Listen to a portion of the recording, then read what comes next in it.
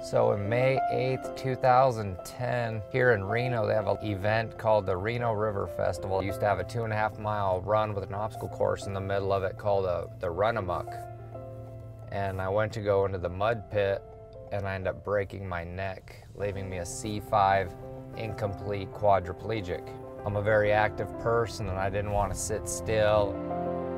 So being very active in the gym and playing a lot of wheelchair rugby and doing a bunch of other sporting activities ended up weakening the shoulder, and then the wheelchair rugby is what officially ended up having me tear the rotator cuff and the labrum and the bicep tendon in the shoulder, and took me back to the very beginning of my injury where I was extremely limited in my mobility. The negative feelings, especially when I'd already been through it, worked so hard to get it back and then lost it again.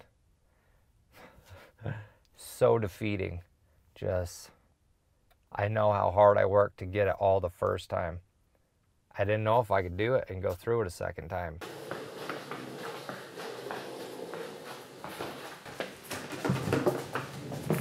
Here in Reno, all the surgeons wanted to do surgery. They wanted to go in, and the main thing they wanted to do was just cut my bicep tendon and let it float in my arm.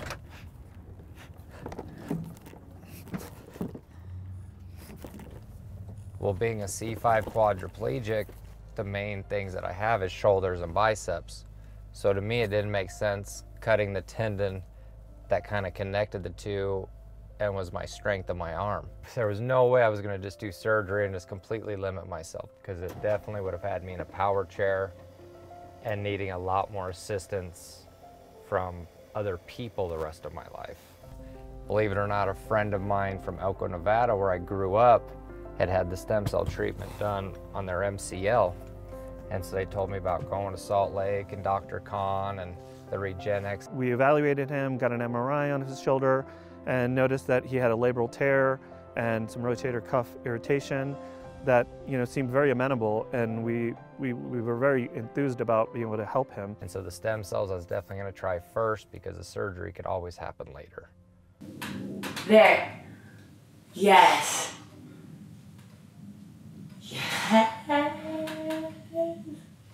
2, backhand to the window straight. But don't go higher than your shoulder. Before the shoulder injury to where I am now, I am more than 100% recovered. Believe it or not, I'm actually stronger now than before from a functional and a strength standpoint. And so I'm doing more now than I even was before on my shoulder. So this is where having my strong shoulders and my body healthy really comes in handy. Because here again, here's the transfer, all shoulders, get into bed.